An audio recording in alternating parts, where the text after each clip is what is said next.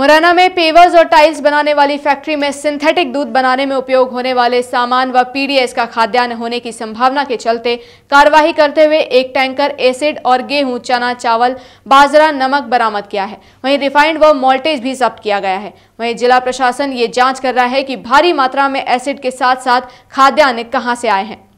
जिला प्रशासन द्वारा मिलावटी खाद्य पदार्थों की बिक्री करने वाले एवं सिंथेटिक दूध बनाने का सामान बेचने वालों पर छापामार कार्रवाई निरंतर की जा रही है।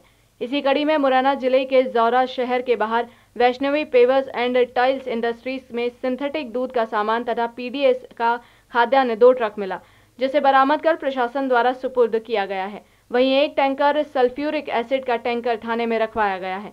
एसडीएम जौरा द्वारा ये जाँच कराई जा रही है कि खाद्यान्न कहाँ से आया है। एसडीएम जोरा को सूचना मिली थी सुबह कि इस जगह पर एक एसिड का टैंकर खाली हो रहा है अवैध रूप से। वो जब यहाँ की जांच करने आए तो यहाँ पे एक एसिड का टैंकर खड़ा हुआ है जिसमें सल्फ्यूरिक एसिड भरा हुआ है और ये जो चीज़ें यहाँ पे मिली है रिफाइंड पामोलिन ऑयल वगैरह। खाद्य सुरक्षा विभाग के अधिकारियों ने 15 बैग मॉल्टेज व 14 टीन रिफाइंड भी पकड़ा है।